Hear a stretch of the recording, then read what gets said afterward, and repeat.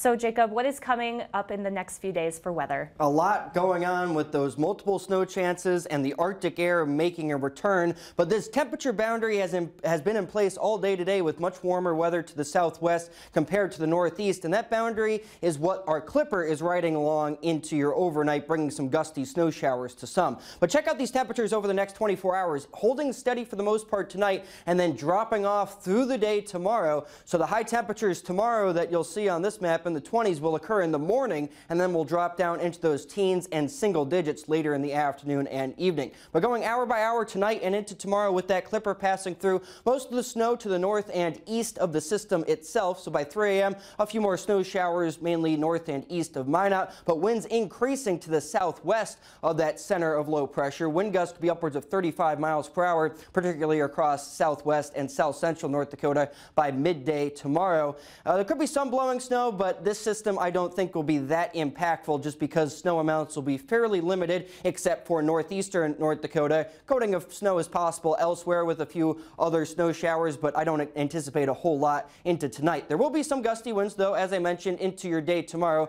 So noontime snapshot on Monday, look for those wind gusts upwards of 35 miles per hour, mainly along the southern tier, and then diminishing as we go into Monday night. Tuesday brings a better potential for snow region-wide as an area of low pressure approaches from Montana. So midnight Monday night and into early Tuesday morning, that snow into Montana. 5 a.m. snapshot Tuesday morning, some snow entering western North Dakota, and there'll be a gusty easterly wind with this system, so there will likely be some blowing snow and travel impacts during your daytime hours on Tuesday. At 10 a.m. snapshot shows moderate snow for much of the region, with the exception being along the international border and into northeastern North Dakota. The snow then tapers off later in the afternoon Tuesday as the system moves down to the south, and this will eventually merge into a Colorado low that will impact parts of the northern plains Wednesday into Thursday. We'll get into that in a second, but the snowfall forecast for Tuesday and into Tuesday night with that system passing through mainly into western and southern North Dakota.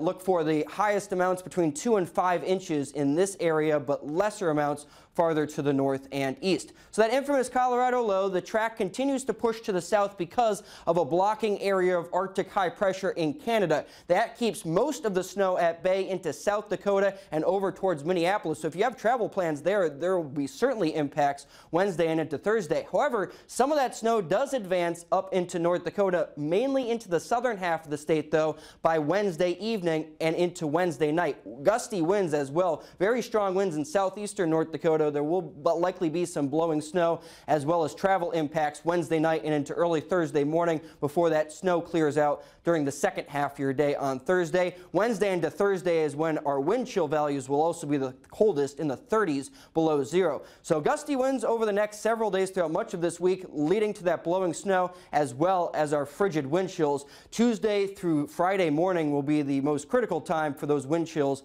in the 30s below zero. Wednesday and Thursday, our high temperatures likely won't make it above 0 degrees. But as for the snow chances, that fast-moving clipper into your overnight tonight won't amount to a whole lot of snow totals, but Tuesday looks to bring a lot of snow to mainly western and southern locations, about 2 to 5 inches, as I mentioned. Then that Colorado low, mostly to our south, but some impacts will be felt around here. Wouldn't it be nice if it just skipped us completely? I know, yeah, but can't control the weather, unfortunately. No. Thanks, Jacob. You're welcome.